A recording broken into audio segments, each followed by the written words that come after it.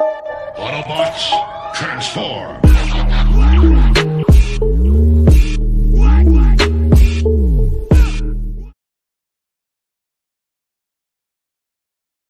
Hound? Right here, Prime. Scout the area. See if you can locate the Decepticons. Just turn me loose, Prime. I'll sniff them out. Good luck. What is up, Transformers family? Welcome back to another one of George Reviews. I am the 80s Transformer fan, and today I'm continuing my countdown of Hasbro 1984 catalog of Transformers. I've been counting down these figures from 1 to 25. I'm up to number 11, Autobot Hound, presented to us by Hasbro in 1984. This one is actually a later 85 version because he has the rub symbol right there. But before I get into his Hasbro storyline, I want to back up and tell you that Hasbro got the licensing to make these figures from a company called Takara in Japan. In that Diaclone line, the subline that they were under were car robots. And Hound is unique in that Diaclone line because he is one of the few figures that only came in a specific color. Most of the other Transformers that I have counted down and will count down came in multiple colors, but you can only find Hound, or the figure that became Hound, in this military green. And it wasn't until he got an encore, I believe it was E-Hobby reissue, where he was released as another character, where he actually got a palette swap and a color change, where he was, I believe it was Desert Hound. Drop a pic in. Okay, everybody, so when Hasbro got a hold of the license and the figure and they created the character Hound, they also created a bio for him and a tech spec for him, the things that they wanted us to know about the character that they imagined. And his bio is as follows. His alliance is Autobot. His function is Scout. His motto, observe everything, remember even more. Hound loves the natural wonders of Earth, prefers it to Cybertron. Brave, fearless, loyal, secretly desires to be human. Uses turret gun as radar, scope, infrared radiation collector. Tracks machines as well as humans. Hologram gun projects three-dimensional grid laser light topographical maps. Vulnerable to thermal and electromagnetic interference. His tech spec or technical readout is as follows. His strength is a 5. His intelligence is an 8. His speed is a 5. His endurance is a 7. His rank is a 6. His courage is a 10. His firepower is a 3. And his skill level is a 9. Hound has pretty good numbers with the exception of his firepower being a 3. So pretty solid character all around. Okay, the vehicle mode that they based this figure on from Takara and the Car Robo line is a Mitsubishi J59 Jeep.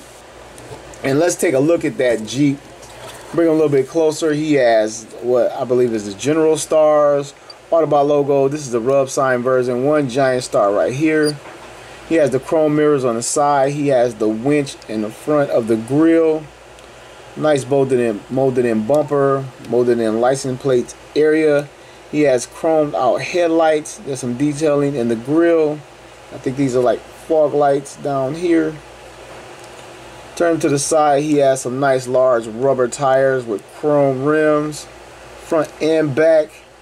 He has 2 seats. They actually articulate. They fold down. I guess because of the transformation, they fold back as well. He has the spare tire on the back, at least a spare tire cover. The gas can on the back, a little molded in license plates right there with a sticker on it. He has some painted tail lights. I'm scraping on this one on mine. The entire back portion back here is die cast on Hound.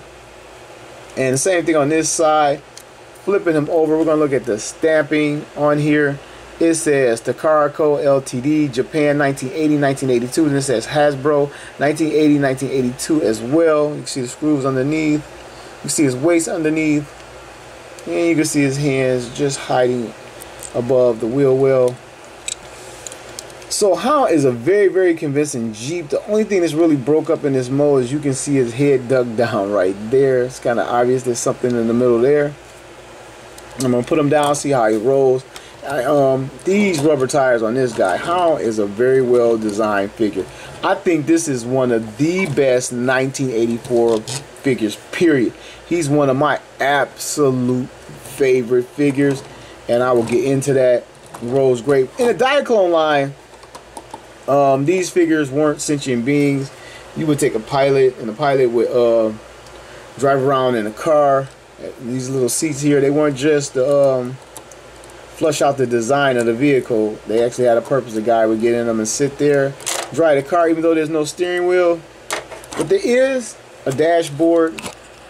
I'm just going to ignore the little guy who fell out. If you can see the dashboard right here, there's no steering wheel, but there is a little dashboard. It's molded in detail on the dashboard right there. So it is present on this figure. In trouble with the little gun.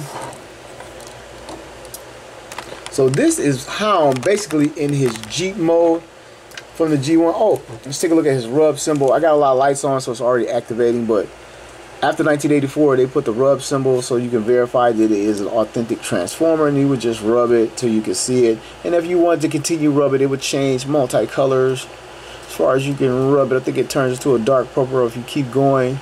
Then it would slowly fade back because it was heat activated. There's not really much more I can say in this mode, I don't think.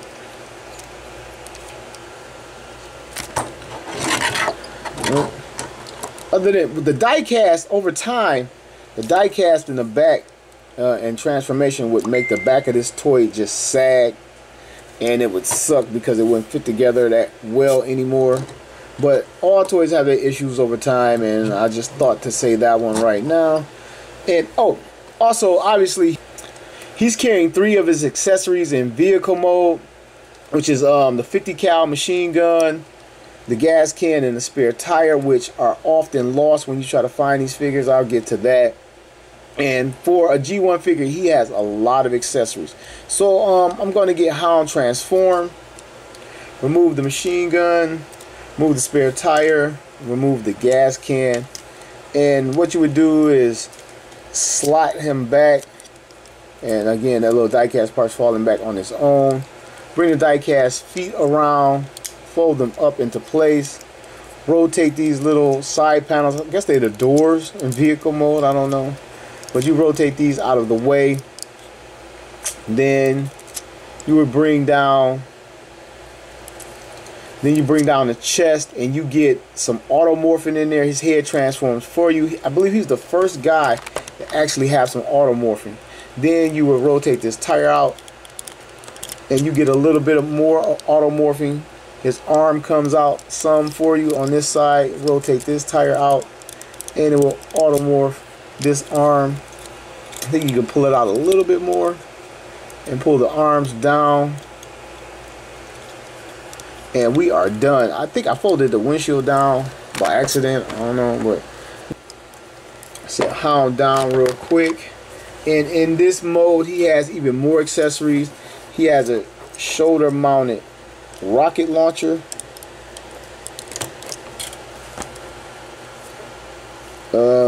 He has a chrome holographic gun with that in his hand. Let's take a look at the gun real quick. Has a lot of detailing in it. I guess this is the scope on top. It's pretty long. It's completely chrome, which is very sweet. But if you're trying to collect and find one mint, it's not that sweet. And he comes with 3 missiles. I could only find one for my figure at the time of this review, and it goes right into a shoulder launcher. And it should launch. It's a little bit old, but let's see. So it does fire, which is very cool. And I love this figure as a child as I look for the missiles. Hound was as advertised.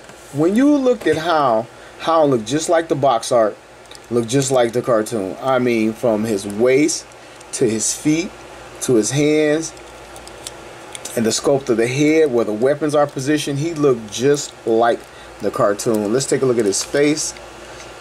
It's all silver. They didn't bother to paint the eyes. gorgeous chest that is the front of the truck or Jeep. Looks very, very nice. Hound has one failing in his robot mode, just one, and it's kind of huge, and it's his arms. They do not reach past the car. They should have made his arms where they would slot out. If he had that, Hound would be the perfect 1984 Transformer. He would be the best figure, not character, but the best figure out of the bunch, because he looks just like the cartoon. They didn't have to modify anything except for make his arms longer.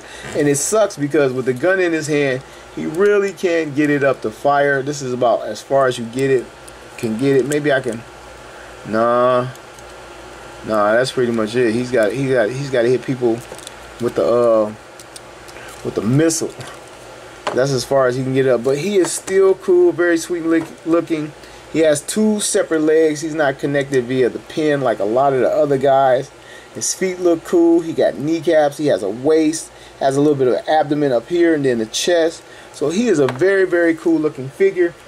But while I'm saying that, let's go through some of the things that Hound was packaged with. I do not have his box, but I do have his packaging material. And first up, we're going to take a look at Hound's instruction booklet. The 1984 guys were in color. Instruction booklet were in color with the same artwork from the box. And as you can see, he looks just like his box artwork, and he looks just like the cartoon. They didn't modify this guy a hell of a lot like some of the other figures, and his box art is gorgeous. Only if his arms looked as good as this, though, he would have been the perfect figure. Now, let's get this book open. And this booklet is actually a pre-rub version. I acquired this later to complete my figure. Open it up, and I guess we gotta flip it over. I did that sort of wrong. Okay, it starts like this with the artwork to everything that comes with the figure. You can see he comes with 3 missiles. I only have 1 for this figure. The launcher, the spare tire, and oddly enough, the instruction sheet here is the Diaclone instruction sheet. It doesn't have the Autobot symbol anywhere, and it has the J that goes on the spare tire cover right there, and you can actually see it's 2 different ones. This is the Diaclone sticker sheet right there. Gas can, the gun, the machine gun, the Jeep itself, and the Jeep. They show you how to transform it, and then they show you where to put the stickers. And I don't have a decoder with this guy. I thought I had a decoder, even though I don't have the box. And it shows you how to read the text spec on the back of the box to reveal Hound's numbers. It's also packaged with the catalog. Speaking of catalog, I didn't check this guy off, and we'll do that. This is the catalog. On the back, it has the box art from every 1984 Transformer. On the back, Optimus Prime, the battle in the air against the Decepticons. And it shows you every last figure that you could collect and build your Transformer universe in 1984. And there is Hound at number 11. And coming to a little brochure, reinforcements from Cybertron. You open this little thing up and it shows you the guys you can actually order. And there is one of the most garbage ass Transformers of all time, the Power Dasher, then the Omnibots Downshift, Overdrive, Camshaft, and a Time Warrior watch you can order. Is there anything else on this side? And some more artwork from the box and a little read about, and that is it. But when I do these reviews, I check off Autobot Hound on the list. There he is. So that's number 11 down, even though we're still doing a review. Just to give you some FYI, Hound was voiced by Ken Sansom, who also voiced Rabbit from Winnie the Pooh for many, many years. I think he's more famous for Winnie the Pooh than Hound, obviously. I can't think of anybody else that he voiced right now. Maybe it'll come to me before this review is over. But anyway, let's do articulation on G1 Hound, which is not going to happen. I think I pretty much covered it just talking about other things. His arm can move back and forth. And that is it. Nothing at the waist. I guess we can move his feet. You have to move the seats to articulate his feet a little bit. And they're so heavy because the bottom is completely die cast. but you can do that. But other than that, you just pew pew pew pew pew pew and kind of voice these guys. Look, Ravage, it's Megatron. I don't have a good Hound voice. But anyway, his head, I don't think this thing moves at all. It doesn't move. You get some automorph out of it, you get a well-designed robot, but you don't get any articulation out of Hound. And like I said, Hound is one of my absolute favorite guys. And I'm going to give you a couple buying tips for G1 Hound if you're in the market for this guy, especially if you're looking for him loose. Mid-sealed in the box, he's going to cost you over $1,200 most likely. So I would highly recommend buying this guy loose. He has one known reissue, and there is a KO of this guy floating around. But if you're looking for the original loose, when you buy this guy, purchase this figure, you want to make sure he has all of his accessories, which there are a lot. He comes with the main gun, the launcher, 3 of these missiles that are easily lost. In his vehicle mode accessory, he comes with the 50 cal machine gun, the gas tank, and the spare tire or spare tire cover. And also vehicle mode, the mirrors are often broken off or missing or both. So you want to watch out for that. The tires tend to dry out and crack over the years. Some of them dry out so bad that they just stick on there almost as if they've turned to plastic themselves. You want to watch out for that. You want to watch out for chrome wear. In the back part where the back of the Jeep turns into his feet, because this is the bottom of his feet, this is usually chipped and missing the paint and dented all around because he's literally standing on it in robot mode. So you want to watch out for that when you're buying this figure. And a lot of times the head has issues because sometimes the head will hang up doing this automorph transformation and it will break off and people will just set it in there. And the windshield, because the windshield moves up and down, it's actually articulated. I don't know if I mentioned in G mode. A lot of times this is scratched up or cracked or the hinges are broken. So you want to take a look at that when you're buying this figure. And as you can see, I really love Hound. Here I have sitting, I have the vintage original. I have 2 reissues. I love this guy so much. And I have the Diaclone gig version, basically the Diaclone version released in Italy. I'm gonna have a look at this real quick. I really shouldn't because I want to use it for another review. But here's the box. It says Takara 1980. Spinning it around. It's the exact same as the Diaclone box. It's just a Diaclone box used in Italy and parts of Europe. It has a little scene of Hound, or the figure that became Hound on the beach. Has the entire, or most of the cast of the Diaclone figures. You can see them in their rainbow of colors. Guys that came in multiple colors. Man, that this yellow Trailbreaker's a tough out. That's a hard one to get. Anyway, I'm gonna slide him open real quick. And the thing about these things, these were never taped when they were manufactured and put on store shelves. They were just slid into the box. And here he is in his super minty glory. They didn't come with Diaclone pilots. I just shoved this guy in here, and it's not the same one. He's meant to come with the white and blue guy. But when they released it in Italy, they took the pilot away, and then they gave you these big gigantic safety missiles. And people complain about our safety missiles. Look at the big rubber ball on the tip of these. But yeah, here is Hound. Oh, and I brought up the sticker sheet in the clip earlier, and here is his Diaclone sticker sheet. You have 2 different options for the tire on the back, which is cool. That was gone when it made it to America. And there's a quick look at Diaclone Hound, or the gig version of Diaclone Hound. Alright, so let's give Hound the size up and the rundown treatment. Start off with Generation 1 Ravage. Here he is with Generation 1 Cliff Jumper. Here he is with upgraded Generation 1 Ironhide. Here he is next to Autobot Commander Optimus Prime. And here he is standing next to the Generation 1 Megatron mode. Here he is next to the Siege Hound.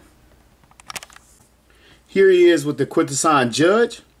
And last but not least, here he is next to Frenzy, Rumble on the cartoon. I owe you one from Sherman. Damn, Rumble. So we only saw Hound in the movie when Optimus Prime says Megatron must be stopped no matter the cost. And we see him for a brief second. And it's just assumed that all the 84 guys were murdered except for Bumblebee. But we never saw this guy actually die. So my favorite Hound moment probably comes to us from the pilot episode, part 3, when he was fighting Rumble Frenzy. And he was like, I owe you one from Sherman. Damn, Rumble. And Rumble was like, you couldn't swim. What makes you think you can fight? And he was like, let me show you. And he was like punching Rumble in the ribs. Like, not that a robot has ribs, but he was giving Rumble the business. Like he picked him up and threw him against the cliff and would just start hammering that guy. I was like, well, okay, I can't swim, but I can fight, damn it. So that was my favorite Hound moment from the G1 cartoon. Not that he had a lot of moments, but he was a cool enough character with his holograms, and he was very, very memorable, and I really, really loved the toy. So that's my story for 1984 Generation 1 Hound. What is your story? Did you want this figure? Did you have this figure? Did you love this figure? Was he just all right to you? Do you have him now as an adult collector? Are you looking for him? Are you in the market for him as an adult collector? And especially if you have the KO, please let me know about the quality of that figure, because I looked at it several times. I was going to grab it and add it just to check it out, but I can never find it cheaper than $69.99 and $70 plus a little bit of shipping. And I already have all of these. I have passed on it, but I do want to check it out, so I am curious. So tell me your Transformer story, even if it's not Generation 1 Hound, and you've just watched the review where every toy has a story.